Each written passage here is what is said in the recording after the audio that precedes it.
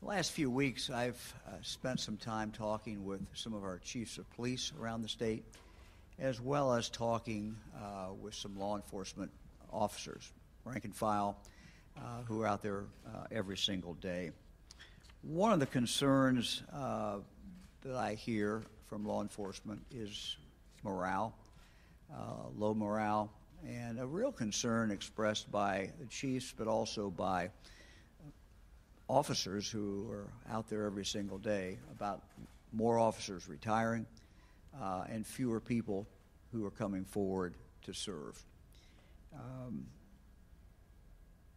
I've talked with officers, frankly, whose commitment to law enforcement goes back generations, third generation sometimes. But some of them are telling their own kids, don't get into law enforcement. One chief told me that they recently offered the civil service test, and although they typically have around 200 candidates, this year they had a mere 37. The inability of law enforcement agencies to recruit and retain qualified and professional officers, if this trend line continues, it certainly is not good.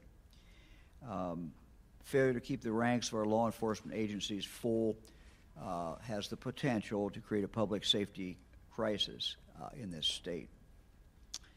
During this time where we are seeing more violence, that is an additional challenge, an additional problem. In June of last year, we created the Ohio Office of Law Enforcement Recruitment to help local agencies address these very issues and to assist them in recruiting good candidates qualified for the job, particularly minorities. Sarah Shendy, the director of that office, will talk in just a few more minutes about the immediate efforts that the office is undertaking to help law enforcement with recruitment and to help law enforcement with retention. But first, I'd like to announce a new long-term project we're launching. The project is to recruit law enforcement candidates and to equip them with the skills they need for a successful career before they ever put on a badge.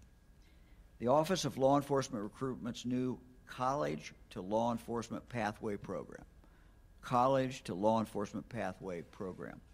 will connect criminal justice programs at colleges and universities in Ohio with law enforcement agencies across the state to mold our next generation of law enforcement leaders. By linking criminal justice majors with seasoned law enforcement mentors during the students' junior and senior year in college will really, I think, go a long, long way.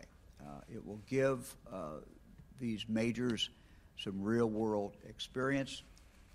It will be similar to it is in fact a mentoring program. You could even refer to it as a co-op, where they'll actually go out and be with these law enforcement mentors.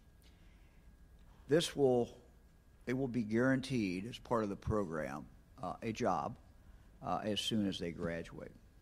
A couple of weeks ago, I had the chance to discuss this entry-level leadership development program with a group of chiefs and mayors. They were very excited about the prospect of this program.